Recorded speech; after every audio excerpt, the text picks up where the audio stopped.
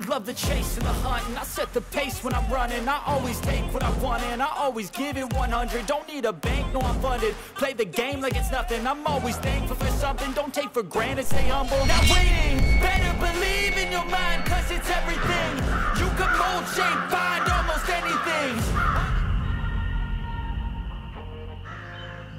Hey everybody, this is Praxis. In this video I want to talk about these new radios that I've been checking out from TID. Now I've done some other TID radio reviews in the past, and I've got to say that this set of radios are interchangeable with other radios that I've done. These aren't better, these aren't worse, they're just kind of different, and I want to talk about some of the differences.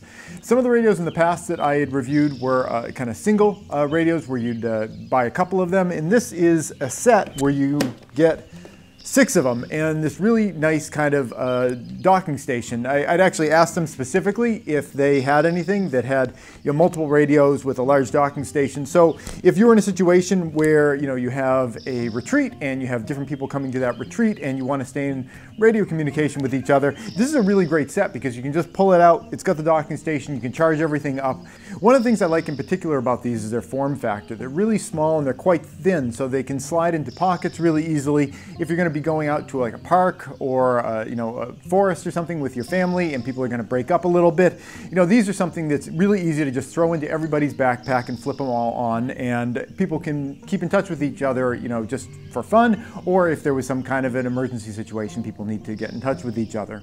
This particular model of radio has 22 different frequencies that it can transmit on, and it is programmable where you can download software that will allow you to change some of the frequencies. As these are set up, they're in the FRS range, which I think it means like family radio service or something like that. But the point is it's the spectrum of frequencies that you do not need to have a license to transmit on.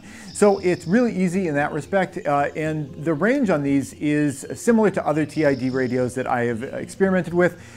Going through dense forests, like I live in here in New England, they can punch through the forest almost up to a mile away. About 3/4 of a mile is when it starts getting kind of like, hey, can you repeat that a little bit? But anywhere closer than 3/4 of a mile, even in dense forests, they seem like they work really, really well, and you can hear people clearly. I've compared them to other leading brands in this kind of same price range, and these have performed even better than a lot of the household name radios that you hear about that are again in that same kind of price category. The last thing that I wanted to talk about these radios that I like is the way that you can just pop the batteries right out of the back. A lot of electronics today, they have batteries that are kind of hardwired right into them. You can't change the battery, so when the battery dies, the whole unit is, you just have to throw the unit away. That's not the way these are set up, and I really like that for a couple of reasons. One, so you don't have to throw away your radio if the battery dies, and someday batteries only last for a certain amount of time. Someday the battery will die. So it's nice that you can keep the radio and just replace the batteries. The other thing that's nice about that is you can pack extra batteries. They're really easy to slide right into the back, and I think it's great to have the versatility and the options of being able to swap out batteries when you need it. So if you're thinking about getting some radios for yourself and your family, I'd highly recommend at least checking out some of the TID products.